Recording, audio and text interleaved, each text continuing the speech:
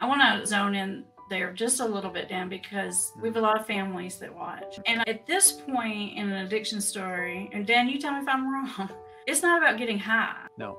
It's about surviving. He's not leaving work to go get high. He's leaving work to get what he needs to just Be function. okay. Yeah. No, like I said before, the party was definitely over. It's not fun anymore. No. And then you're trapped.